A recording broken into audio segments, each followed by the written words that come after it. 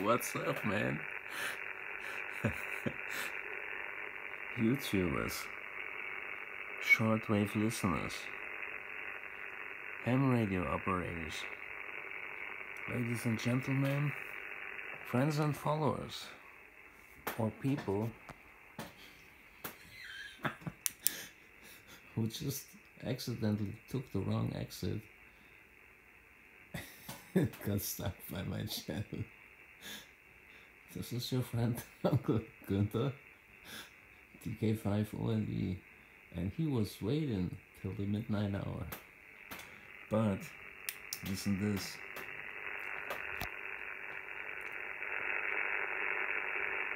Wow.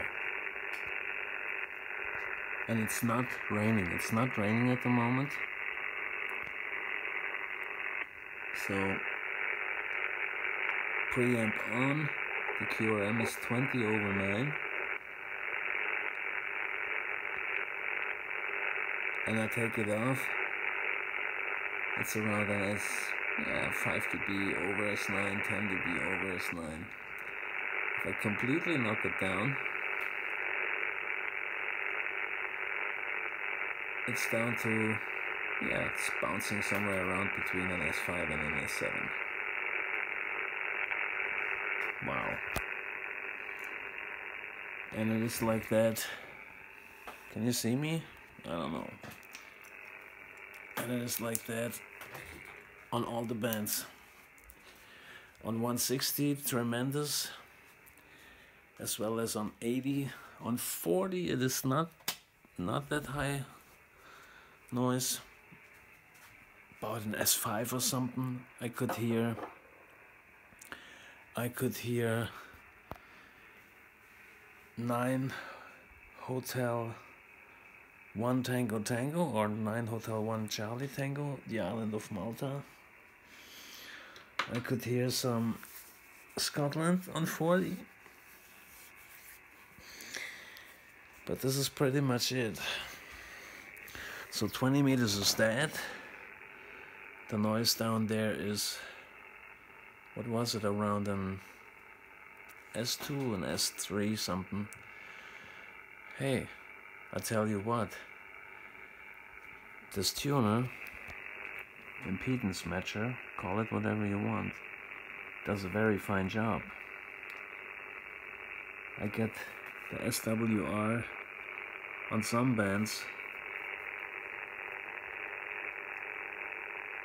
down to the 0 on the scale.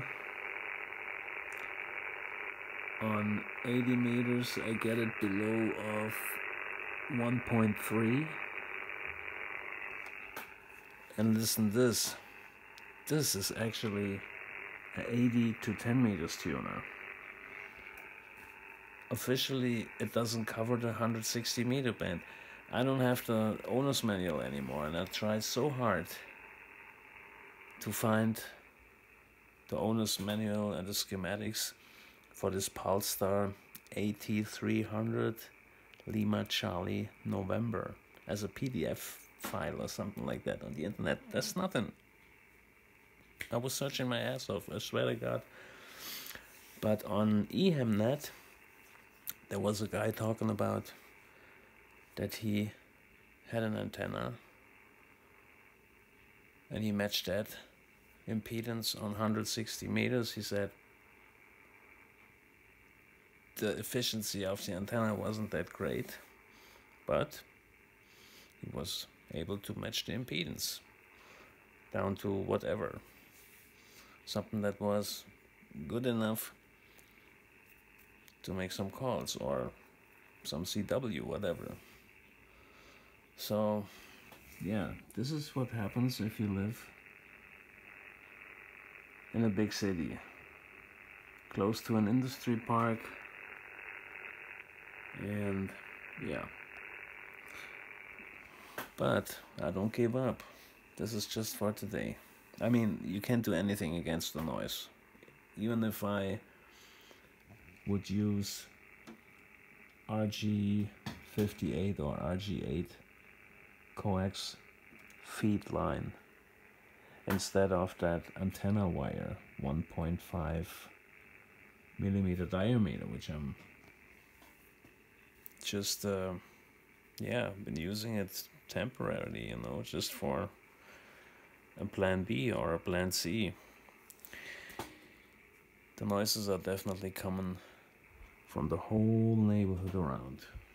There is some PLC and some switching supplies and LED and all kinds of stuff. So that's the way it is. But thanks to Kevin one more time, K0KLB in Iowa, for your support, for your help, and also to Fred, Victor Echo 3 Foxtrot Alpha Lima in Thunder Bay, Ontario, and W3 MPG, Uncle Rod, and so many people. They just stopped by and giving me some input. I got the high SWR down to a good point, to a good resonant point, and that's what it's all about. So if the noise level is that high, I don't hear much. So, and I'll doubt it that a lot of people will hear me. But hey, I'm still not finished with that. I'm trying to work something out. This is actually the typical noise level that I have out in the field after a heavy rain shower.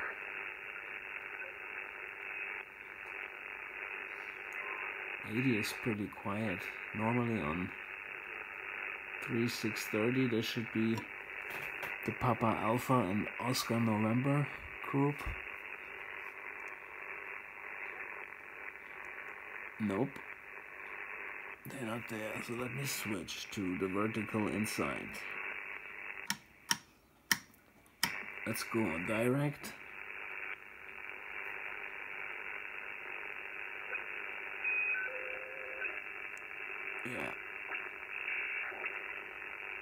Yeah, it stays the same.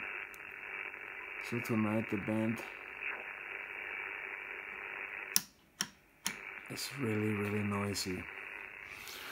Yeah, I'm sorry folks. I wish I could make it work somehow. I mean,